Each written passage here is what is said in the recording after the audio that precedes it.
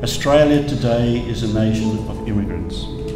The first one arrived here 40,000 years ago.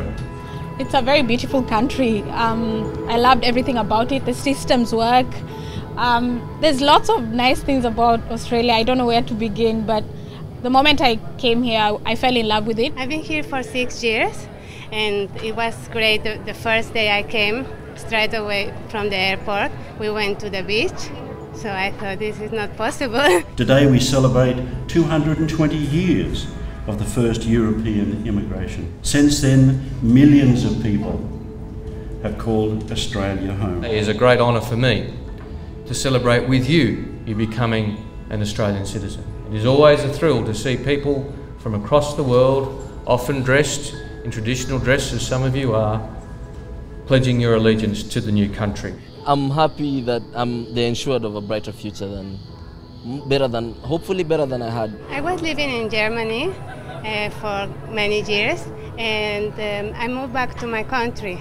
And at that point, I was looking for a country where I could find opportunities and where I could live in a safe environment. After today, after a few moments, you will have the same rights and responsibilities as every other Australian.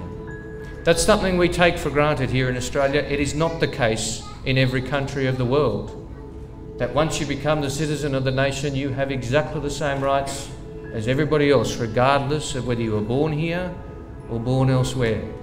Today is really important to me because it's official that I'm an Australian. I think the minister being here made it that extra special, knowing that his signature is on my certificate and he handed it to me personally.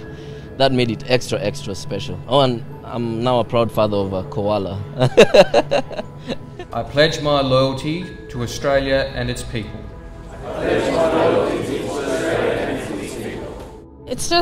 It's fun being Australian.